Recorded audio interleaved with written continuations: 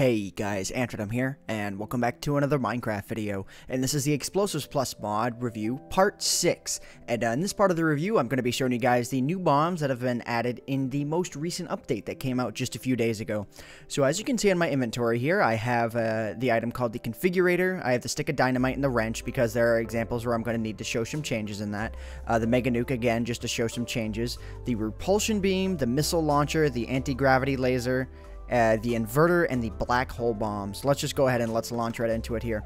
So essentially what the configurator is it allows you to modify certain items that otherwise could not be modified. For example, the stick of dynamite. Like normally when you would just right click with it, you would throw it and it would blow stuff up. That's pretty much how that worked. But now with the configurator, if you right click on the configurator, you can modify the settings of things like dynamite. It doesn't work with a whole lot of stuff right now, but it's more or less just like a proof of concept that the creator added. So if I go ahead now, yeah, as you can see there, it did a much bigger explosion than it did beforehand. And I could, you can do the same thing with regular options here. Like if I right click with the wrench tool, I can enable and disable a custom sound. So for example, like this annoying sound.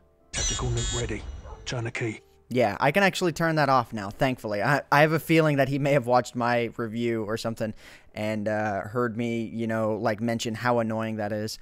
And I guess you can enable and disable advanced features, and then you can set the default explosion radius. I think that's what this is when you right-click with an item. So if I want it to be more destruction by default, I have to and again, remember from the previous reviews, whatever option you want enabled is the one you don't want to show up here. So even though it says enable sounds here, they're actually disabled because clicking this would enable the sounds. It's really kind of weird how that works.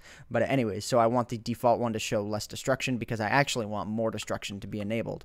So if I right click, okay, you can't actually right click with the nuke itself because if you still want to modify things like the nuke, you still have to do this. So yeah, anyways, so the next one that I'm going to be showing you guys is the Repulsion Beam. Now this one's a little bit weird. I'm just going to go ahead and I am going to just right click with it. Yeah, it's essentially a Nova bomb that doesn't have lag at all. So it, you know, it takes out the equation of, you know, like bringing the blocks together and stuff, and it just does the explosion part. So yeah, as you can see here, everything just explodes. Yeah, I'm gonna leave the mob farm alone for now because I'm gonna show you guys something else here later. Let's do this with the tower as well. Boom. Yeah, there goes the tower.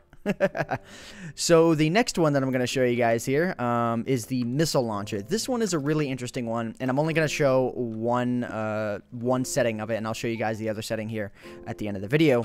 But if I right click on it here, you can see the explosion radius, the normal radius, the mega, you know, the mega size radius, and then this stuff right here. And then I believe if I right click with anything except for the wrench, so if I just right click with this here, you get a totally different set of options here. So I can select the basically what this is, I should go and explain, is that this is a, you know, your typical missile launcher. I can, you know, I can set a missile to launch anywhere I want. So what I'm going to do here is I'm going to find the coordinates here of this area. So what I'm going to do, so it's negative 230, let's see, negative 230 by 198 by 91. So let's try that, if I can even remember, 220 by 91 by 198.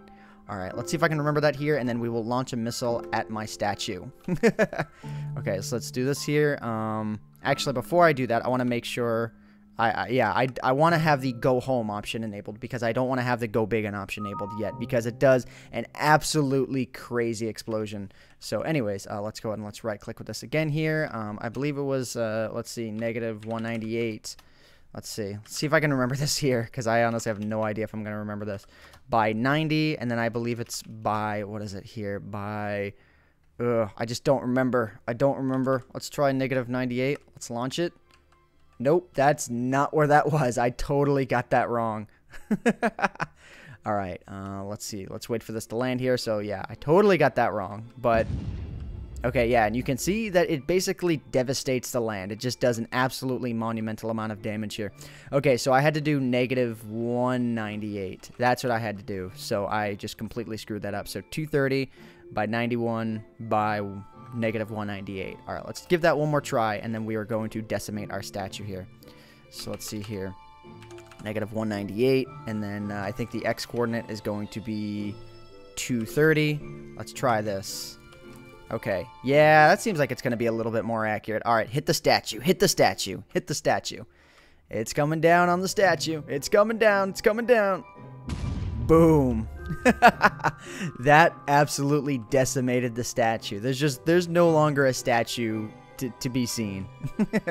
So anyways, the next one that I want to show you guys is the anti-gravity laser. And if I right click with the anti-gravity laser, it enables it, and it will stay enabled until you right click with it again. So essentially what it does is it's anti-gravity.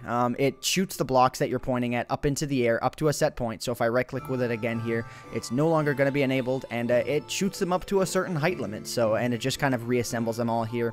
So if I do this, you know, like a whole bunch here or something like that, let me just shake my view around here. Yeah, you can see all the blocks that are coming up now. So that's essentially what that does. And if you guys want to mess with it, feel free to, because it really doesn't lag all that much. And wow, emails are just absolutely coming through like crazy in this video. But we will press on. So anyways, let me go ahead and let me hit load number 2 here and show you guys the 2 new bombs that have been brought in. And another thing that I want to mention as well is that the Nova bomb got recoded, but I'm not going to be showing it in this video because there really isn't a whole lot visually that's different about it, and it is still incredibly laggy. So anyways, the inverter bomb works a little bit similar to the not the black hole bomb, but it works pretty similar to the anti-gravity one, except it takes a set area of blocks and it will it'll reverse them into the sky and then rebuild them. So, yeah, as you can see what's going on here, certain blocks at certain intervals, like you can see it's getting wider and wider here. It's bringing the blocks all the way up into the air, and it is reassembling them. It almost looks as if it's reassembling this, like, near perfectly, but I can assure you that it's not. Yeah, so basically it takes a spherical area and it reassembles it into the sky, but it doesn't ever reassemble perfectly because it ignores air blocks. So, for example, if I choose, like, let's say a portion of my... Let's go to the top of the tower here, and we'll set a little bit of this off. You're going to notice that it's not actually going to reassemble the tower perfectly in spot because there's a lot of air in between all of the blocks here. So you're going to see as soon as that glass gets picked up, it's going to just reassemble right along the same layer as this glass. So yeah. So anyways, and then let me show you guys what the wrench options look like with this. You can enable a time limit. So if you want this to be timed, you can set a time limit. So if I were to set this to 100, I believe it would take a lot longer for all of this to happen. So let me do that here. Let me set... Actually, yeah, let's keep it on more destruction here. Enable time limit. So let me do, like, yeah, a 100 time limit. I'm not sure if that's going to be 100 seconds or 100 ticks, though. So we'll see as this goes off here. All right. Yeah, so it appears as if it's only 100 ticks. So you could set that to be as many ticks as you wanted, and you'd be good to go. So anyways, the last bomb that I'm going to show you guys before you show you guys the second missile launcher option is the black hole bomb. And this does exactly as the name would imply. It creates a black hole, and it does a really good job of it as well. And if you look at it from the right angle, let me wait to see as blocks are being sucked in here.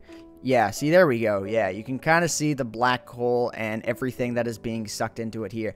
And another cool thing to note as well, and this is the reason why I wanted to wait on messing up this mob farm. I'm actually really lucky this didn't get messed up, is because I wanted to show you guys what this does with mobs. Yeah, you can hear this is like a monstrosity of an area that you would never want to be in. Why did I ever make a mob farm that has cows, and why are they all trying to go off into that corner? Are they, like, attracted to that chicken or something? I have no idea. Get out of the way, cow. See? They're always ruining everything. They just need to go away. They just, look. All right. Check this out.